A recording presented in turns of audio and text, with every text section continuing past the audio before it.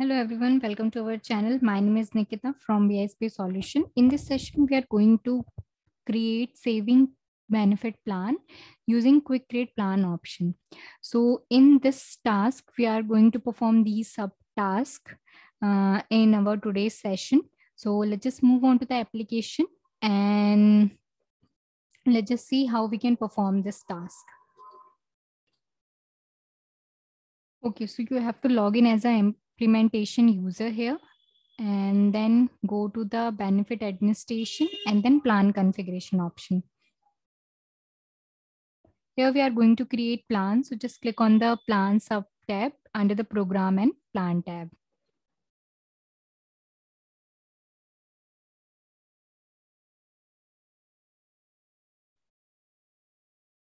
And then you have to change the effective start date here. And then just click on the search option. Otherwise, the date will not change. If you just change the effective date and click on the quick create plan option. So you have to first change the effective start date, then click on the search, and after that click on the quick create plan option. Here you can see there is a various types of plan created here, which are some of the uses in a program or some of the not in a program. Okay, so today we are going to create not in a program plan. So I just click on the quick create plan option here. Here you have to fill the name. And I'm going to use the not in a program option. And what changes applicable here when you use plan and not program. So when you use not in a program, so you can see the period and frequency is appeared here. And if you select in a program option, so it's removed from this page. Okay. And also if you see there is a this option is disabled right now. When we select not in a program, so this option is enabled. Okay, so I just deselect the contain option here and then just click on the enable unrestricted enrollment and allow beneficiaries. Now what I'm going to do, I'm just going to attach the plan type with this plan. So we are creating saving plan. So its plan type is saving. Then we have to add the legal entity for the rate. And after that, we have to define the plan year period here. So I'm going to create 5-year plan. So we have to select from 2022 to 2027.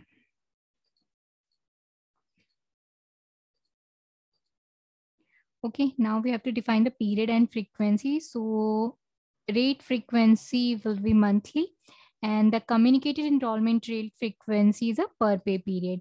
Here under the participant eligibility profile, you can add your eligibility profile, which you created under the eligibility. You can add your benefit group. You can add your drive factor. Okay, so here you can add the eligibility profile, which you add with your eligibility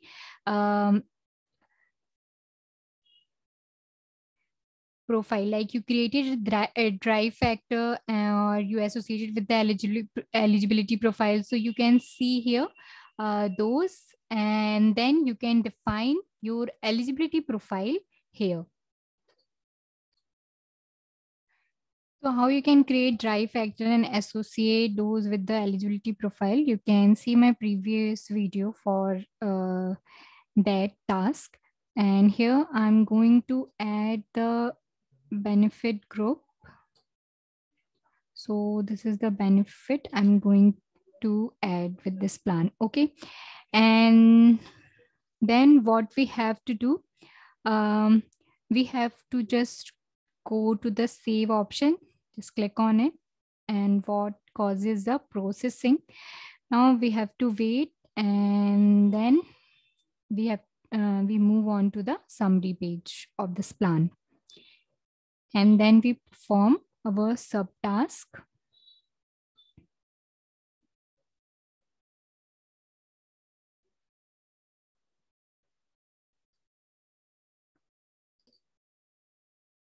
now it's completed. Just click on OK. And this is the summary page of our plan. And you can see here, this is that is now its status is pending right now. So at last, when we perform all the subtask for this plan, we activate our plan. Okay, now what we have to do, just click on this and then go to the eligibility option here, because we have to set the unrestricted eligibility for this plan. And then under the further details, you have to see the participation option here. So what you have to do, just click on the action and then correct. And here under the start date, you have to select the as of event date, and for the previous end date, we select the 1 day before event. And now I'm going to click on the save option. The next, we have to go to the add beneficiaries for this. So what we have to do, click on the allowable dependent or beneficiary designees option here and add the beneficiaries for this plan. Okay, here just click on the create option.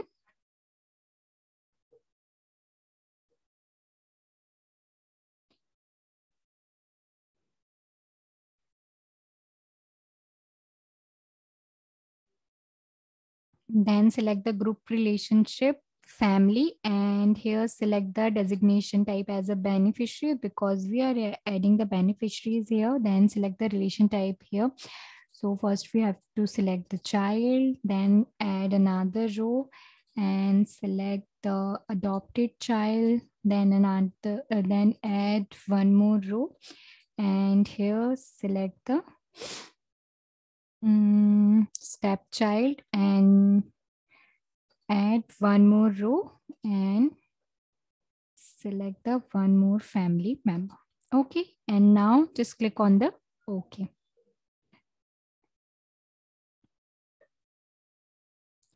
And next, what we have to do, we have to add the live events for this plan. And first we have to click on the save option. So here we successfully add the beneficiary for this plan. Now we have to move on to the live events. Just click on the add live events and here select the unrestricted option. Just click on the OK.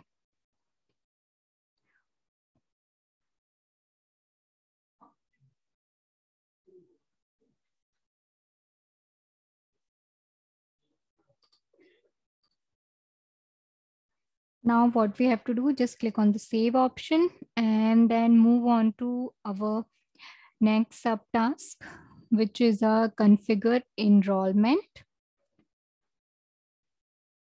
So just wait for a few minutes. Okay, now we have to click on the enrollment.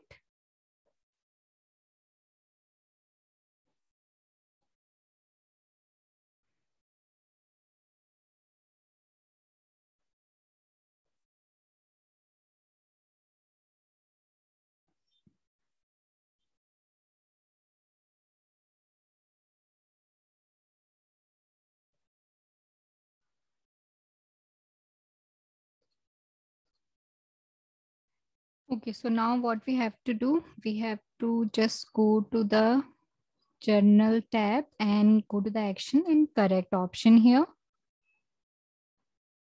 So select the enrollment method, the explicit and default enrollment rules. Select the new default current default option here and then just click on the save option. Okay, so now what we have to do, we have to configure the designation requirement here. This is the last task. After that, we just activate our plan. So what we have to do, we have to just click on the beneficiary option sub tab here. You can see that. And then here we have to add under the requirement sub tab. We have to add the designate beneficiary here, but it is already associated with it. Okay, if it is not associated with it, so we have to add this. Like we have to just click on the select and add option and select from the designate beneficiary here and select the due date as a 30 days after life event.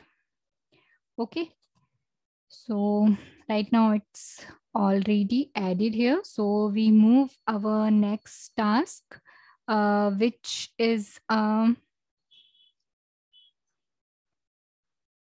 okay, so here is not added the due date. So we have to just select this and click on the edit and correct. And here add the 30 days after life event and just click on OK. And also add the required. So required is already associated with this action item. Okay, now, so what we have to do next, we have to click on the save. And after clicking on the save, just click on the restriction option here. And here, what we have to do, just click on the action and correct option. And here, select the allow designation of organization as a beneficiary and allow contingent beneficiary here. Okay, and then just click on the save option. Okay, then what we have to do, we have to move on to the basic detail page here and then go to the action item and click on the correct. And here you can see the status. Right now it's pending. We have to click on the actives, set this status from pending to active, and then just click on the save and close option. So this is how we can create our plan. And this is some subtasks we have to perform when we create the plan. This is a whole life cycle. What is the eligibility and what are the enrollment information and what are the designation requirements. So this is how we can create the plan and define some subtasks under that. So I hope it is clear to you. Thank you so much for watching the video.